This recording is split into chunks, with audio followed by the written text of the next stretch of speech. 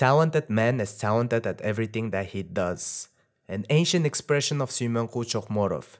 He was a Kyrgyz film actor born in Chongtash village in Kyrgyz SSR in 9th of the November in 1939 and passed away in 26th of the September 1992. An Kyrgyz actor and artist, his life was short, but he left a deep impact on the culture of Kyrgyzstan. In 1964, he graduated from the Leningrad Academy of Arts and later taught painting and composition at the Art School of Frunze. In 1977, he was a member of the jury at the 10th Moscow International Film Festival. He gained wide fame when he started to appear in a variety of movies. His first role in a movie came when he was 27 years old. His first work was a leading role in a movie shot at Karash Pass that came out in 1969. At the same year, he played Daniyar at Irina Poplovskaya's work Jamila.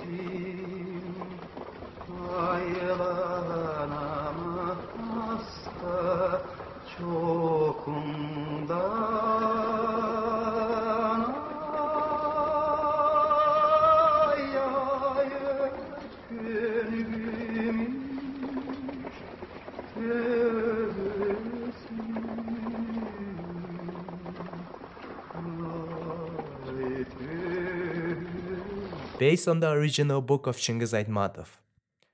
Chokmorov also participated in 3 other movies that were also based on Aytmatov's work: I, Tianshan, Red Apple, Early Birdies. At movie called Red Apple, Chokmorov played along with first beauty of Kyrgyz cinematography, with Tatlıbülbül Tursunbayeva, and they played their roles brilliantly in a beautiful harmony. Also, he played at Akira Kurosawa movie Dersu Uzala, role of Chan Bao. This movie was awarded by Oscar as the best foreign movie in 1976.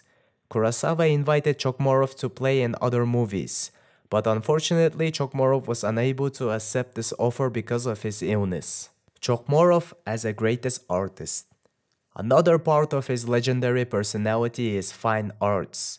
He was interested in drawing since he was a child, and after school he applied to Frunze Academy of Arts, where he met with his future wife Salima Shabazova, and then they together applied to Leningrad Academy of Arts.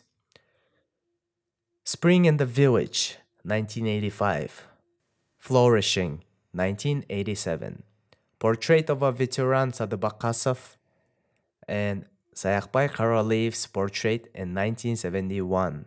He also drew Sayakbay Manaschi, Kyrgyz crafts experts, in 1986, Celebration, in 1987. When he was a child, he was very sick, terminally almost.